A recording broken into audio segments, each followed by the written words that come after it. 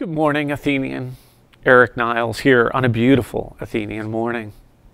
As I told you last week, we've got a task force fully geared up and working to think about what Athenian might look like next fall. That group is talking to each other, conferring with other schools, and having conversations with medical professionals so we best understand the lay of the land moving forward. We're not quite ready to report back to parents what our findings and thoughts are. We have a meeting with the Board of Trustees on May the 13th, and then on May the 20th, give or take, we'll be able to report back to parents the kinds of things we're thinking about.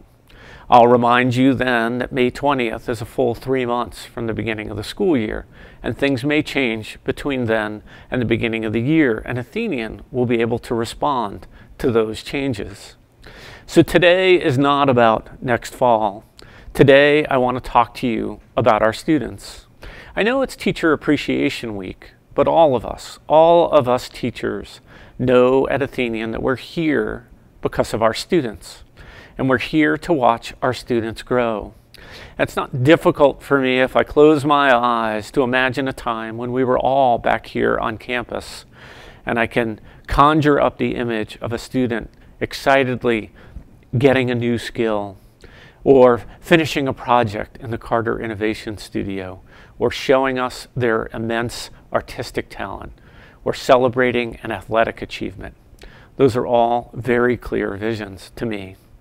And we know, teachers and parents alike, that our kids grow so much in their time at Athenian, which is why today I want to reiterate to all of you that it is such a priority for us that our students should not have their time cut short at Athenian because of the financial uncertainty surrounding this crisis.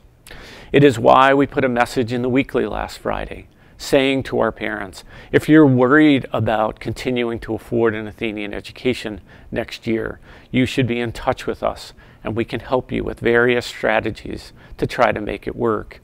And it's why I'm talking to all of you today, because we know how much our students grow over time, and we want to work to keep Athenian whole and keep their Athenian careers whole.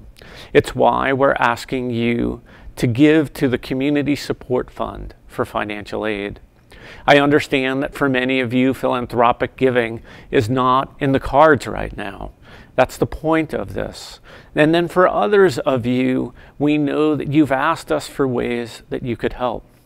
This is a way, a concrete way, that you can help Athenian and help our families, and most importantly, help our students. Thank you for considering. Please stay safe, and I'll be back in touch soon.